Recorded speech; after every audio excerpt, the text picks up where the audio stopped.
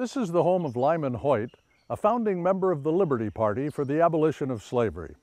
Hoyt played a key role in the escape of slaves through Jefferson County. The Ohio River, of course, divides Indiana from Kentucky, and during the mid-1800s, that separation included the institution of slavery. Indiana was a free state, Kentucky a slave state, and Madison was located at the very cusp of the opposing systems, and it became a safe haven for escaped slaves running from oppression. Jefferson County's abolitionist movement started very early in this area, partially because of the location, and that's the Ohio River had the big influence of when it started. We were so close to the pro-slavery life, which was just across the Ohio River into Kentucky, that people began to try to get away from the horrible life they had of slavery. And so they tended to start trying to get across that river as much as they could and as fast as they could.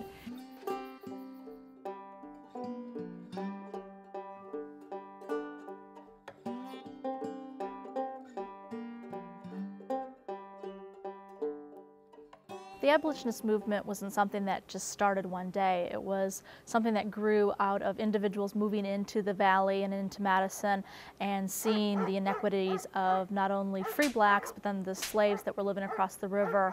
As soon as people started moving into the state, you had the abolitionist movement growing. When they started taking that step towards illegal actions, it's around 1820. It continued on until the end of the Civil War. Free blacks migrated to Madison, Indiana, and to Jefferson County because there was a huge movement in the state of Virginia that they said they were going to have to go back into slavery if they did not leave there within a year.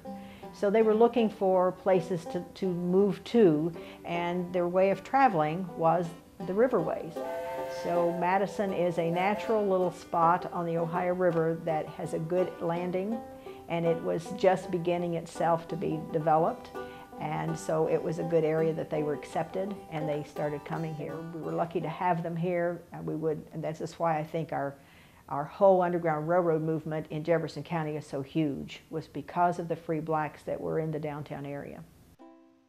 Well, individuals who were working on what we call the Underground Railroad, which is helping slaves move out of slavery into freedom, which was a federal offense. It was against the 1850 Fugitive Slave Law as well as the 1793 Fugitive Slave Law. So individuals were helping slaves move through the state, which would have been a federal offense. Neils Creek Anti-Slavery Society is a wonderful group of people, and they came here as early as the 1820s. They started, first of all, having runaway slaves coming across the Ohio River, and they were getting help from this area from people, and it would be food or overnight stay with them if they needed to do that, or clothing if they needed to have extra clothing given to them because they were coming from a very warm climate and going north where it was going to be very cold. So this is how that started, with just a casual helping of the runaway slaves. So they started in the kitchen of James and Lucy Nelson, and they ended up having that whole concept of the Neils Creek Anti-Slavery Society starting in their kitchen. Well, Egalitarian College is a branching out of beliefs by the Neils Creek Anti-Slavery Society. They believed education was important, and they believed that everybody deserved education. And so what they did is educated men, women, whites, and blacks in the same room. They would educate individuals no matter how long they were going to be there, and no matter their age or gender or race. The thing that they did, though, is they moved their principles one step further, and many of the individuals who were affiliated with the college started participating in the Underground Railroad. Madison and its attitude towards slavery and free blacks in general was, I think, no different than the rest of Indiana. You have a lot of people living in these areas who don't care. They don't care what happens to the blacks, don't care what happens to the slaves. It's not a part of their lives. They don't want to participate. Most people aren't willing to break the law, So people in Madison were no different than anywhere else. The vast majority were prejudiced. They approved the changes in the state constitution that didn't allow for blacks to vote, blacks to participate in the militia, participate in court cases where there was a person who was a white person of the party. So while they may have been anti-slavery and think that slavery is wrong, they were still very prejudiced, very racist towards the blacks living there. Georgetown is a section of downtown Madison, and when it started, it was not in the city limits of Madison. It was considered north of Madison. And most of those African American families came from Virginia. So they came very quickly to that area and built beautiful homes that are still standing in downtown Madison. And they became very active in helping their fellow men who were trying to run away still to do that. I arrived in Madison City, Indiana on the 15th of July, 1836, weary in mind and body, but joying in my escape from tyranny and persecution. My funds in pocket amounted to $1, which I advanced for my board. I sought employment immediately, carrying the hod for $1 a day. This, of course, was new and rather severe labor for me at the time, but it was far better than toiling in the cotton or corn field for a reward of a scanty meal of corn and the lash. My freed spirit could now sing a new song where there were no wailings nor cries of anguish. I could go and come as I chose. Blessing my Maker for this dear gift of liberty and release from cruel torture, William Anderson.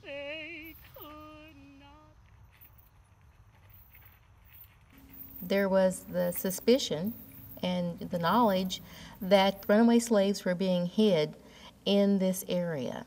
Mobs were composed of the Knights of the Golden Circle, who were the precursors to the Ku Klux Klan. Wright Ray, the sheriff from Kentucky, also former slaves who were interested in finding runaway slaves because this was a part of their occupation. This is how they made money. This is how they survived and took care of their families. They would come into the home and begin their search. And their search was all about finding runaway slaves. Helping a slave to freedom was stealing property.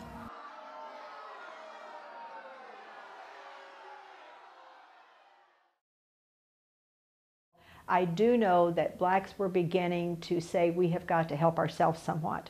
So they started to have meetings and conventions to study the whole problem of how they could help their fellow men get out of slavery. Sometimes churches and religious things developed from their meetings. One was the African American Episcopal Church, which is, we have one in downtown Madison, and that was one way that they could communicate and help their fellow men. The Masonic Lodge was a way for them, for the free blacks, to again have an organization that they could share with one another and be a part and start a community feelings together. And we did have one of the earliest ones in downtown Madison. State of Indiana had numerous ones, and it was a way for them to even communicate with the Underground Railroad.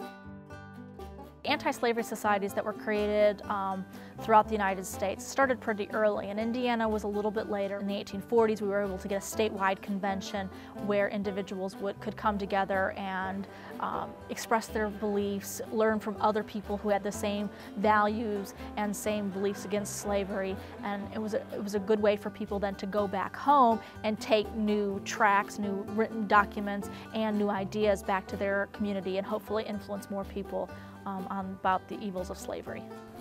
Another unique feature about the railroad, Underground Railroad here in Madison, if you were to look at a map and you take your hand, you'll notice that there are several routes coming out of Madison. That you would go out through Hanover, you'd go up top of her hill, you would go over through Ohio, you go to the Levi Coffin House, etc. Madison was a hub.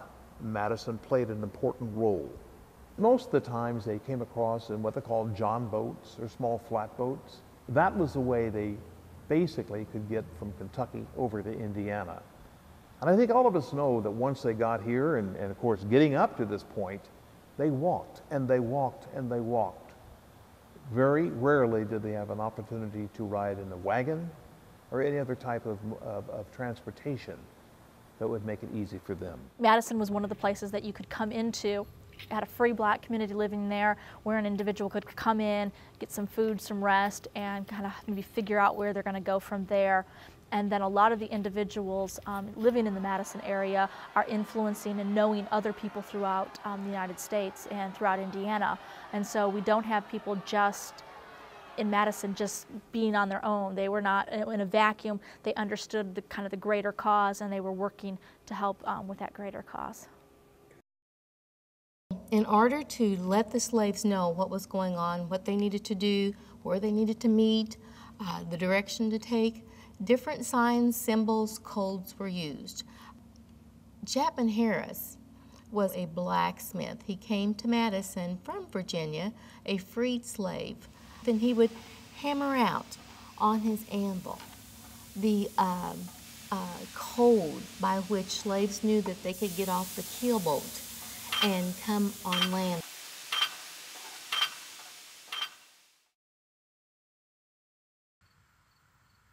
Lyman Hoyt was an outstanding man. I always look at him and think of Lyman as very, very intelligent.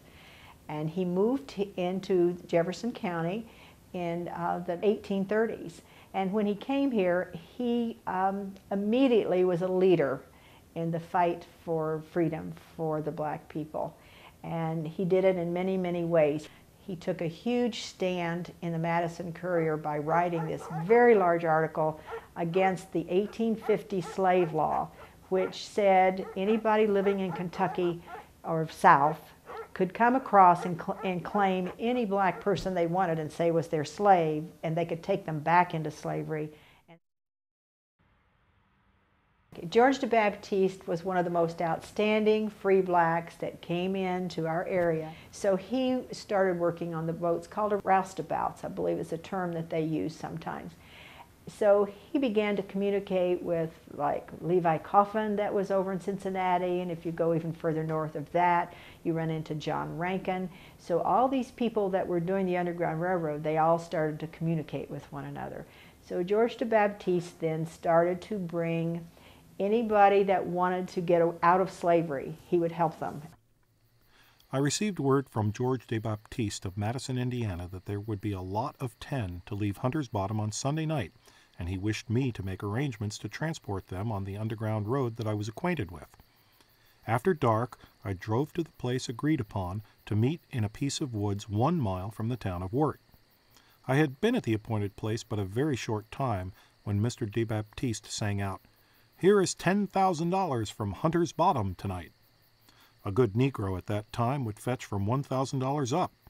We loaded them in, drew down the curtains, and started with the cargo of human charges towards the North Star. John Tibbets. Delia Webster was an abolitionist in our area.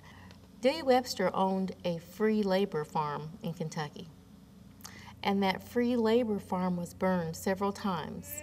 The free labor movement encouraged people to purchase products that were produced by free slaves, by free labor.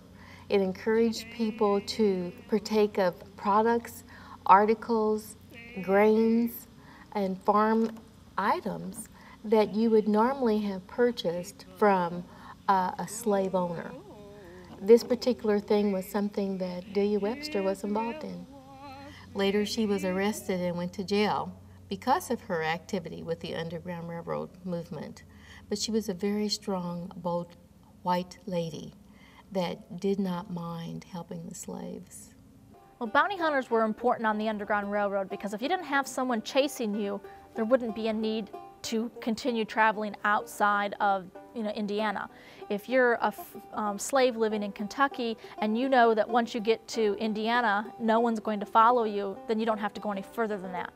But because you have individuals like Wright Ray and other bounty hunters who were making more money capturing one slave than you would ever make as a farmer in 1 year, it was well worth them to hunt you down.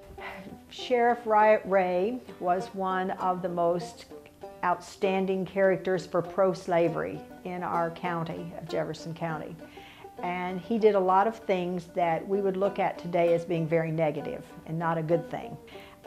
Riot Ray would make trips out to the village of Lancaster to kind of harass the people out here because he knew they were involved with the Underground Railroad, and he would come and spend all day at their homes to make sure if they were doing something they shouldn't be doing. The bounty hunters were the other side of the Underground Railroad. It's what made the Underground Railroad necessary, so secretive, because they were looking for individuals. They were camping out people's houses, outside their houses, of individuals they knew were participating in the Underground Railroad, looking for fugitive slaves. Sometimes they would even kidnap free blacks and sell them back into slavery as a way to make money, and also to terrorize the community is to not participate. The Underground Railroad was not a bunch of passive Quakers willing to, to break the law. These people broke laws, did what they had to do to help with freedom. There were guns, there were beatings there on both sides. No one was innocent of from the violence. And so a lot of people participated and did things that maybe they wouldn't have done otherwise, but when you're being chased by a bounty hunter, you do what you gotta do to make sure you and the person you're trying to help is safe. Jefferson County, Indiana was definitely one of the largest Underground Railroad stations and movements in our nation.